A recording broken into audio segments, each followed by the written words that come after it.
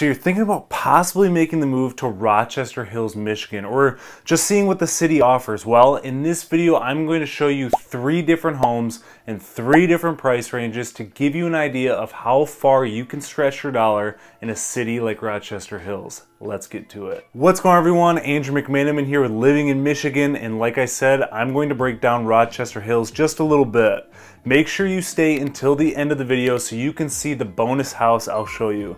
If you're not familiar with Rochester Hills, it's located east of Auburn Hills and west of Shelby Township, which is roughly a 30 to 35 minute commute to downtown Detroit, 35 to 40 minutes to the city of Novi, and a 5 to 7 minute drive south straight down Livernois Road to get to Troy.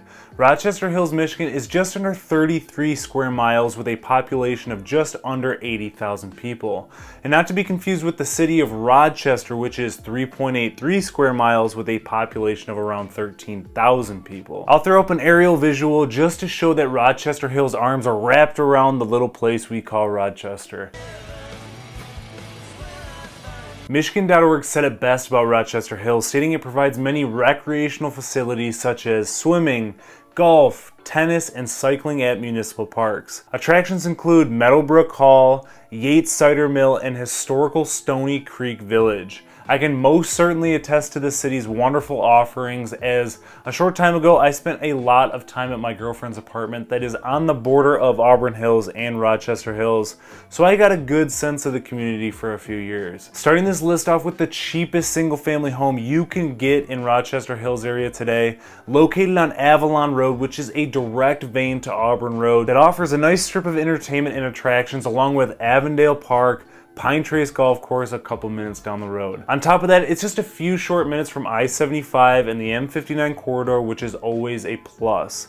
Taking a look at this 3-bedroom, 1-bathroom bungalow, just over 1,000 square feet with a 2-car garage on just shy of 0.3 acres.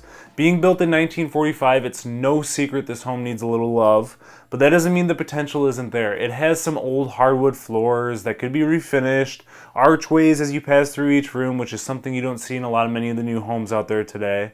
It has a nice private backyard, and just taking a look at some more of the images, the home actually feels pretty sizable for only being around 1,000 square feet. That enclosed front porch is a nice touch as well because it has large windows and gives you the ability to sit out there even on the coldest days in Michigan if you wanted to. This home is listed for $182,500, which is just over $176 a square foot. Keep in mind the average sale price of a home as of recording this video is over $397,000, which is a 13.9% increase year over year. So being less than half the average sale price is not like this home is uninhabitable or a teardown. So it just needs someone to come in and spruce it up a little bit is all. Hopping on over to the home in the middle range, located off of Edinburgh Drive, which is part of the desirable Hawthorne Hills subdivision, conveniently placed centrally east of Squirrel Road and west of Adams Road. These 2 roads that are also main roads in the area that get you from point A to point B give you that wonderful commute to wherever you're going without feeling like you're on a main road based on its central location. This home is only 6 minutes away from Oakland University, which is surrounded by more entertainment and attractions than you'd even know what to do with. And before you start thinking, great, it's in a college town, count me out, I think you need to give Oakland University some credit here. They don't just have their campus buildings scattered all throughout the city. They have done a great job keeping everything fairly close together. It's not like some of the bigger universities like the University of Michigan and Michigan State where you're dodging students on the road all the time. There's sidewalks placed accordingly and traffic moves in and out of the campus fairly well. This colonial off Edinburgh Drive is 5 bedrooms, 3.5 bathrooms, a 3-car garage with over 5,300 finished square feet, situated on just under 0.3 acres. Built in 1991 but remodeled in 2012, this home has a lot of great details and important updates such as furnace, AC, and some of the windows as well. Listed at $555,000, which is just over $149 a square foot, this home has a lot of potential and a few entertainment opportunities on the back porch and the finished basement. The home could of course use a few more updates just like any other home in the world, but We will see how quickly the home sells. It's just been on the market for a day or so, and there's an open house coming up as well. Now to the home at the top of the price range here in Rochester Hills. This mansion is located east of Brewster Road, right off of Livernois Road. This home is just a few short miles from the last one that was mentioned on this list, so you can bet they take advantage of the nearby amenities as well. This 8,186 square foot ranch has 4 bedrooms, 3.5 bathrooms with a 6+ car garage, situated on just over 5 acres. This isn't even a home. This place is a getaway retreat located primarily in Rochester Hills. This 2004 palatial estate comes fully furnished with more features and details than I have enough breath for. You can almost guarantee that the pictures of this home hardly do it justice.